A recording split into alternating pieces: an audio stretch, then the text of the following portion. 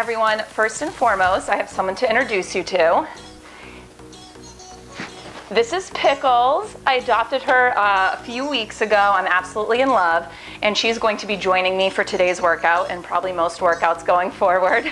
She'll just be chilling on the couch, but there are a few times you'll notice that the video kind of stops and cuts when she gets a little riled up and I have to redo it. So today I have another pyramid workout for you, just like the previous two I posted. This one will focus on core. So the structure is the same. Each round we add on. So round 1 is exercise 1, then you rest. Round 2 is exercise 1 plus exercise 2, then you rest. Round 3, exercise 1, exercise 2, exercise 3, rest. And so on, building up to a sequence of 6 exercises. Your rest intervals are going to be 30 seconds, and your work intervals are going to be just a little longer, 35 seconds. Those extra 5 seconds are going to account for transition time. For equipment, all you're going to need is a heavy weight for one of the exercises. Everything else is body weight.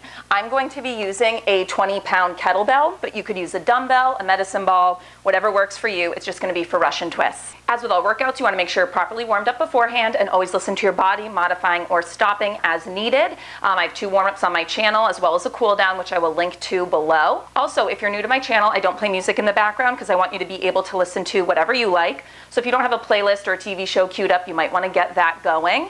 And with all that said, let's get to the preview of the first exercise. How I'm going to show you previews is when you're resting, I'll show you the preview for the next exercise. So I'm only going to give you one at a time, just so that you don't have to remember all 6. And it's worth noting, I got comments on some of the previous 2 pyramids that some of you are not just going up the pyramid, but once you get to 6, you're working your way back down. That is awesome. If you are looking for a longer workout, go for it. Okay, now with all that said, let's get to work.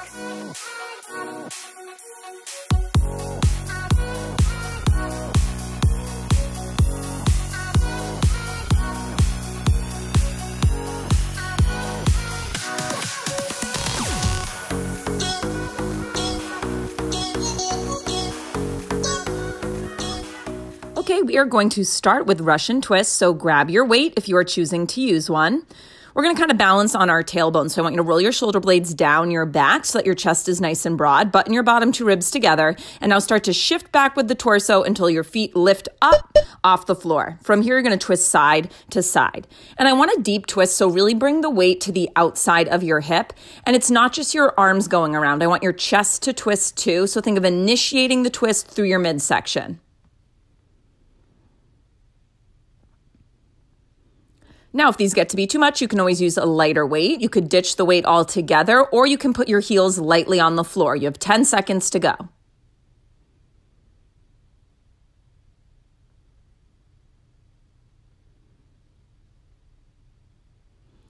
Okay, 30 seconds to rest, and I'm going to show you our second exercise.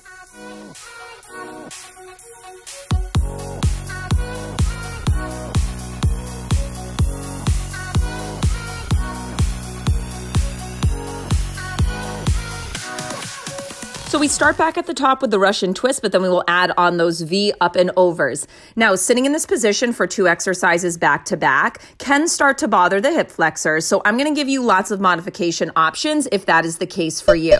So first off, in this Russian twist, if your hips bother you, I want you to cross one foot over the other, okay? It's going to help a ton. So if you have crossed ankles, that is going to be the best option I can give you to kind of relieve those hip flexors.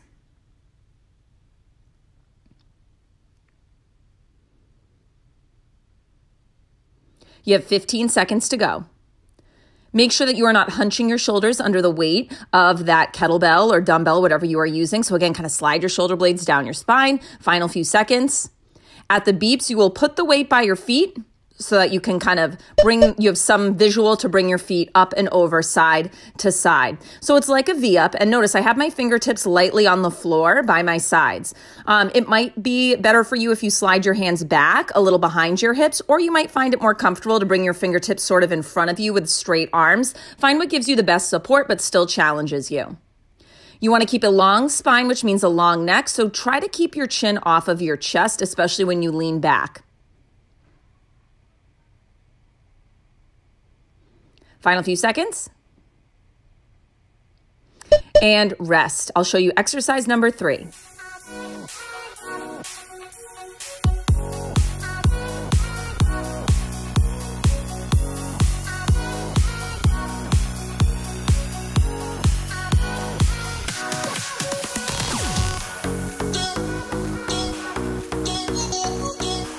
Okay, we start at the top, Russian twists into those V up and overs, and then we will add on that thread the needle side plank pike.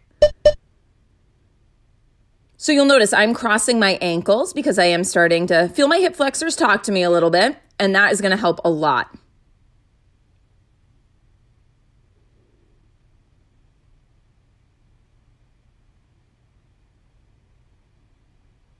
You have 15 more seconds to go with these, and then we put the weight down by our feet, and we're going to go into those V up and overs. You got it, 10 seconds.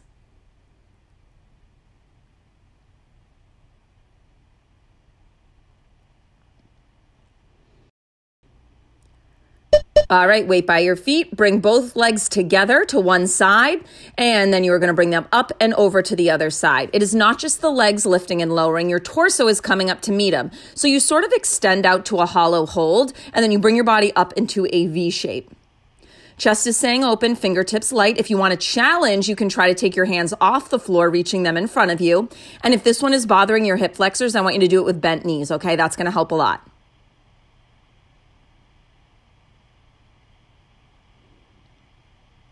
Final few seconds. We are going to come into a side plank. I want you to mirror me. So you're going to bring your left forearm down to the floor, and I want you to stagger your right foot in front of left. As you thread the needle with that top right arm, you're going to pike your hips up, rotating onto the balls of your feet. So at the top of this pike, notice my hips are square to the floor, and then I drop my heels and rotate the hips open to the side as I go back into that side plank. This is not just an obliques exercise. You are going to feel it in that bottom left shoulder as well. So let's make sure we're staying strong through that shoulder, pushing the floor away, nice long neck. And rest while I show you exercise number 4.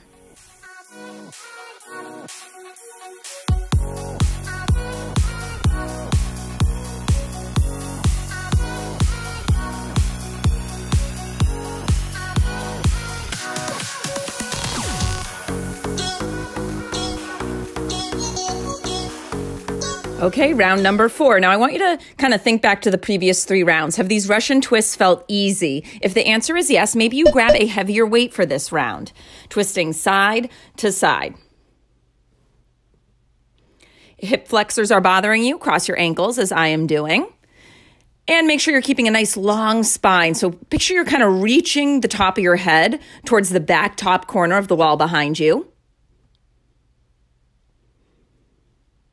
Weight to the outside of the hips so your chest is facing the side. It is not just your arms swinging around.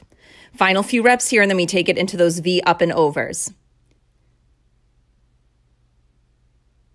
All right, now, if at this stage in the workout, your hip flexors are really yelling at you, I just want to throw out an option. You can skip these and do bicycle crunches instead, all right? If that feels better for your hips, just want to throw that out there because I know that that is a common complaint with core workouts like this. So I want you to have all the options. If you're looking for a challenge, notice I'm reaching my arms forward instead of tenting the fingertips on the floor for support. So maybe you try that to ramp it up a notch. Oop, that was short-lived. Going back to hands on the floor. We're going to meet in that side plank. This time I want your right forearm down. Mirror me. Right forearm down. Take your top left foot, stagger it in front of the right foot. That staggered position is important because when you thread the needle and pike your hips up, you're coming to the balls of your feet and you want to easily be able to square the hips to the floor.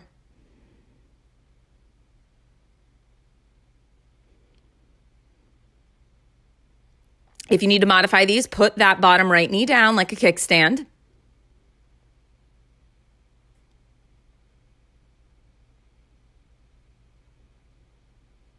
Let's take it into those rolling crunches. So you lay on your side, bringing knees to elbows, and then you're going to bring hands to tap heels, and then you roll to the other outer hip. So reaching fingertips towards your ankles and then onto the side. When you roll to the side, kind of roll to the side of your butt. Don't go straight onto the hip or it's going to be very hard to get any bit of range of motion. Notice when I'm extending the legs out as I roll, I'm keeping them hovering off the floor. If possible, that is what I want you to do so that your core is really active throughout the entire movement. 30 seconds to rest. I will show you exercise number 5.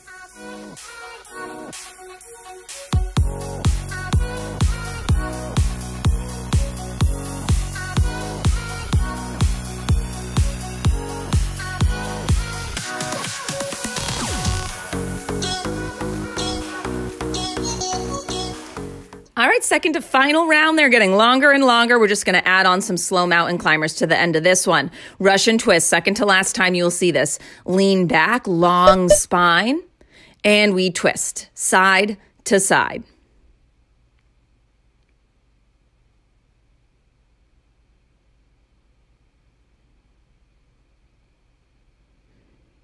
I'm shocked at how well behaved my dog is being right now. I actually got through filming the whole workout without too much of a ruckus from her. So thank you, Pickles.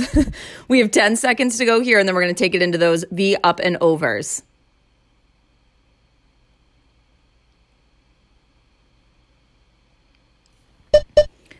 All right, weight back down by your feet. It's not necessary. You could just move those feet up and over an invisible object too, but it's nice to have the visual. I want you to notice this round how much work and how much weight is in your hands right now. So if your hands are bearing a ton of weight, I want you to kind of lighten the grip. Maybe just come to fingertips, or maybe you try a rep or two taking your hands off the floor, reaching them in front of you. Remember, when you extend back, think of coming into sort of a hollow body hold. And then as you come up, it's not just the legs lifting. You bring your chest up to meet the thighs. Whoop. All right.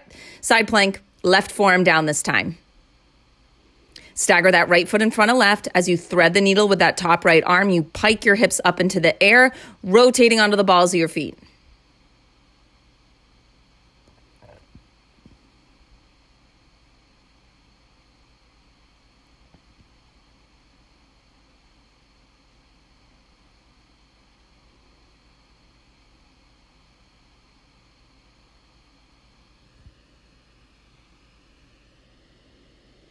Rolling crunch is coming up, so lower down onto your hip. Your bottom hand is lightly on the floor for support when you do the side crunch. And then when you come to center, I want you to bring your hands in to touch your heels.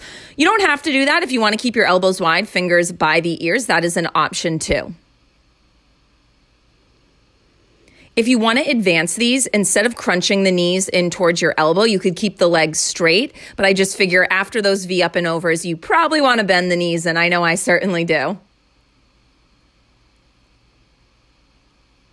At the beeps, make your way to your high plank. All right, high plank position, hands stacked under shoulders. And we're going to do slow mountain climbers. I want you to bring the knee in towards the same elbow, and I want you to go slow because what I care about in this one is range of motion. So if you can, I want you to actually make physical contact. Knee touches elbow, or get as close to actually touching your arm as you can. 10 seconds to go. So really pull that knee forward, try to tap the arm, step it back.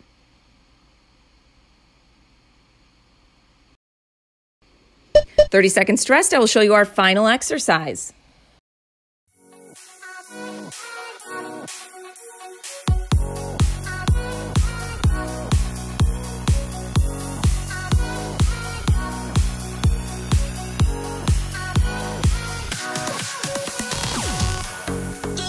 Okay, final round coming your way, and then you are done with this core pyramid, unless, of course, you are choosing to go back down the pyramid, in which case, more power to you. Go for it.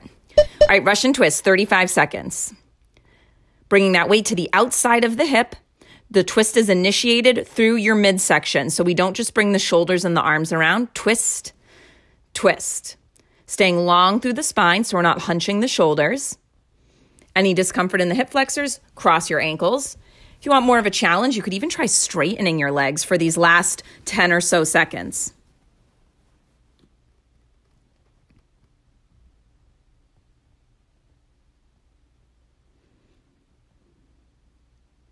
V up and overs.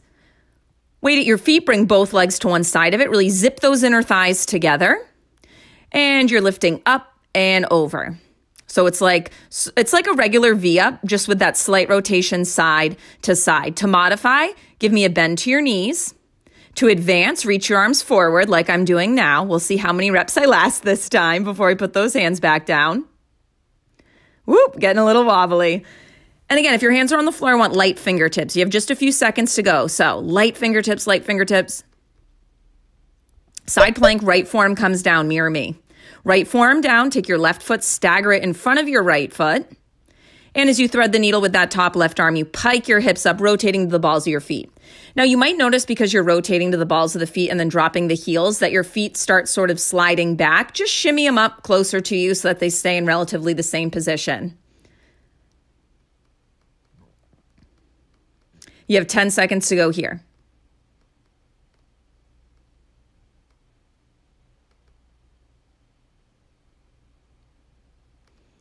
Rolling crunch is coming up next. You're 3 exercises in. You have 3 to go. I almost said 3 exercises. That is not what I meant. Side, center, side, center. Remember, when you extend back out, try to keep your legs hovering, but I don't want your legs so low that your back is peeling up to the ceiling. So maybe start with just extending them out to a 45-degree angle, and then if you feel good there, try going a little lower. Final few seconds here, and we'll make our way to a high plank. You have plank work to finish up this pyramid. High plank, slow mountain climbers. Hands stacked under shoulders, reach your legs long, draw one knee in. And again, I want you to make physical contact with that elbow or come as close to it as you are able to, okay? So really draw the knee forward. I do not care about the number of reps. I want you moving slow and continuous and focusing on that big contraction. Pull, pull, pull forward, step back. Hips are at shoulder height, so make sure you're not piking your butt up to the ceiling. Now I want to see an active transition at the beeps. You're not going to break your plank. You're just going to march down to forearms and go into your jacks. March down onto those forearms. In your forearm plank, we're going to hop the feet wide, narrow, okay? Final 30 seconds of this workout. You got it. If this gets to be too much, I want you to hold in a plank, okay? Think active breaks as I'm doing right now. Wide, narrow. Now, just watching myself here, my hips could be a smidge lower. They are piked up a little bit. Make sure they stay right around shoulder height. Your legs are active in this as well, so squeeze your quads, squeeze your glutes. Final few seconds. Can you stay continuous right to the end? Out, in, out, in. You got it. And done. Awesome work. Hope you enjoyed that workout. If you did, make sure to give this video a thumbs up, share it with your friends, and if you haven't already, be sure to subscribe to my channel. I have one more of these pyramid workouts coming your way. It's going to be a total body workout. It is a challenge for sure that will hopefully be up next week. And if you are looking for a longer workout that maybe hits more muscle groups, try doing this core workout with the upper body and the lower body pyramid. Do them all back to back. That would give you about a 45-minute long total body workout. Be an awesome way to get your sweat on. All right, I will see you next week.